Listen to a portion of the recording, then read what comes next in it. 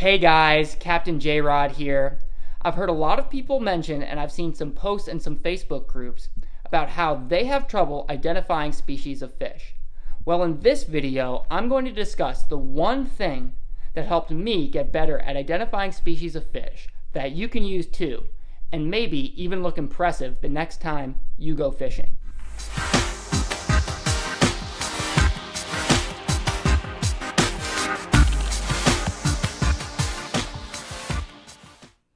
Alright, so as I mentioned before, I've recently heard of a lot of people who have trouble identifying fish species, and that is really understandable, especially if you live in a place like Florida where the ocean has a lot of biodiversity. I've seen a lot of posts in a big Facebook group I'm in where people catch a fish and post a picture of it in the group to get help identifying it.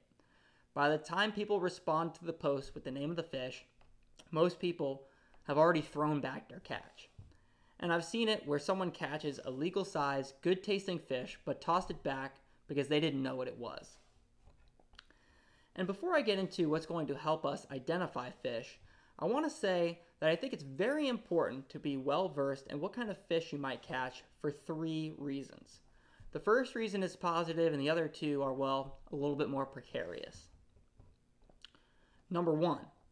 You may catch a great tasting fish, but usually if you don't know what it is, you'll throw it back out of caution, which is frankly the right thing to do. But then you'll kick yourself later if you didn't keep it and you find out that it was a delicacy. Number 2, you need to know whether or not the fish you are handling is toxic to humans, poisonous to the touch, and if it has spikes or gill plates of some sort that can really hurt you. And finally, number 3, we all need to be conservationists and look out for invasive species. There are species of fish that are not native to certain waters that need to be eradicated from those waters. The lionfish in Florida is a great example of all 3 reasons. Its spines are poisonous and it is invasive from the Great Barrier Reef, but it actually tastes pretty good. But don't fear, guys, because I have a solution that can help you out a lot. The solution is this book right here. Sport Fish of the Gulf of Mexico by Vic Dunaway. Now, I don't want to exclude a lot of people, and I don't want this video to be just for people who live on the Gulf Coast.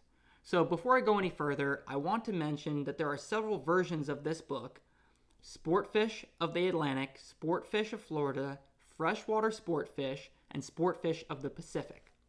So if you live in another region, this video is still applicable to you.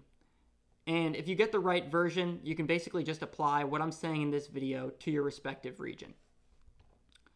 Now, more about this book and how it can help you guys out.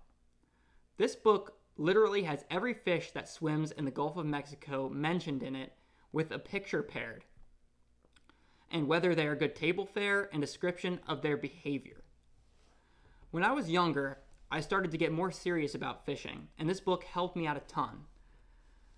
It was also fun to identify fish I had not caught before and add them to my bucket list of fish to catch.